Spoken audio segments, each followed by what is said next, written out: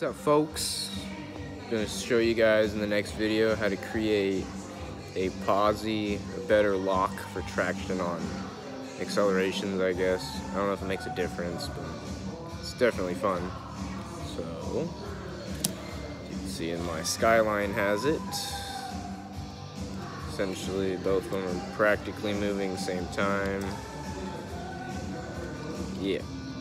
So, what's up, guys? It's me again. So in the last video, I'm going to show you guys in this video what I did to pretty much, for the Gen 1s at least, take the diff out and basically take it apart and sandwich a small piece of Nerf dart. And this is the Mustang. Mustang doesn't have it, so if you can see, the other wheel moves the opposite way freely, yada yada yada. And then this one is both locked, so you can see both wheels move at the same direction. So every once it kind of slips a little bit, but not like the Mustang. So it definitely makes a difference. I don't know if it really does make a difference, but at least it's locked. Whatever.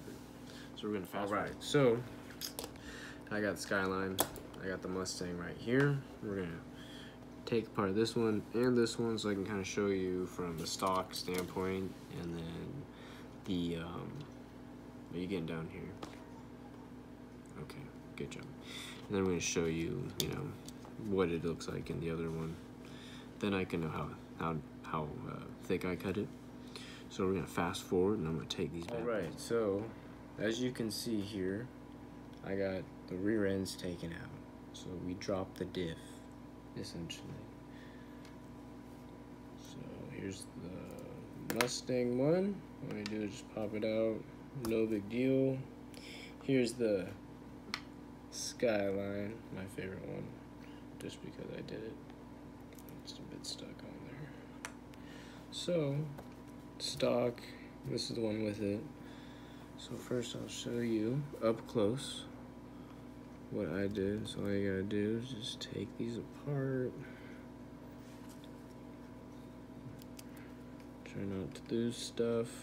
Magnetic tray usually helps. These are stuck to it. There we go. So, and this isn't my Xmod, the Mustang, it's actually my buddy's. So I'm actually, I guess, hooking him up. And we race each other, and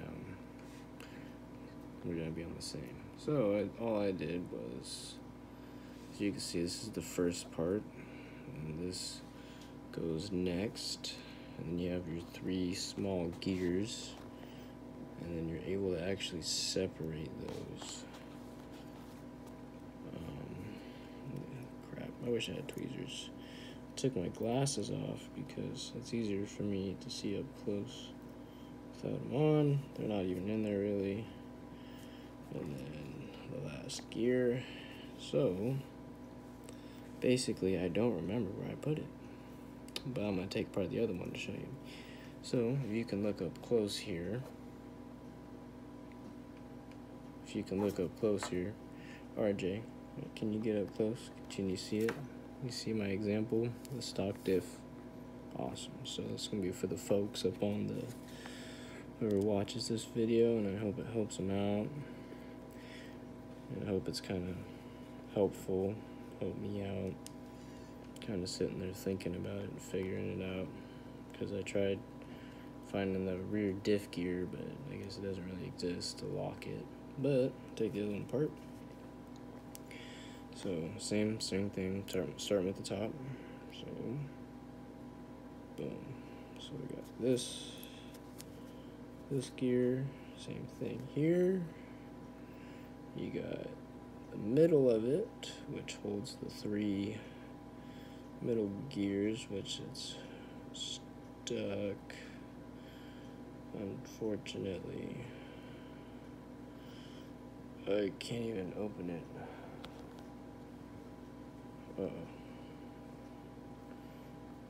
I might have to edit the video for a second if I can't get this bitch.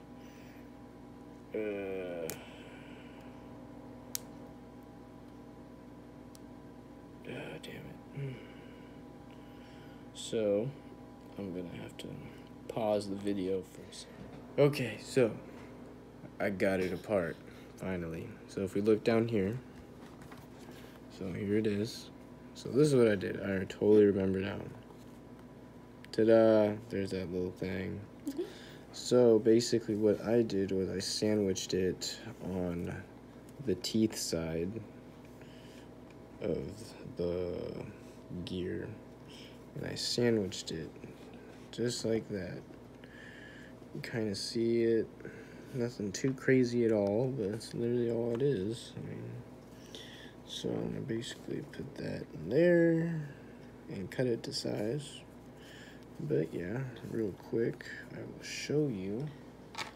So literally all I did is just thickness variation, I guess, but it was all sandwiched, so I don't know. I guess you could say I went about as thick as a nickel. You can go any thicker, but it might be full locked completely. Mine has just a little bit of slip, but yeah, I just went as thick as a nickel. So do this, just a quick little cut. Flying out of nowhere. Hey. I know, RJ. It's a good thing you got like 400 of these around the house. So, cut to size. So all you gotta do is trim her up. So basically, the size of this gear. Just trim it up and ta-da! Awesome. All that stuff. Tell me what you think so. So, we're gonna pause the video and I'll fast forward. Alright, so here's my masterpiece. Okay, custom made, you know. Boom, nothing special, just cut to size, and all you gotta do is just cram it. You shouldn't have to cram it in there. It should just go in there real nice, like boop, boop, boop, boop, boop, boop. And then put the other gear up on top. And then you put it all back together. And that's about it. And we will fast forward. Alright, so now we got both the cars put together. I'll show you the Mustang.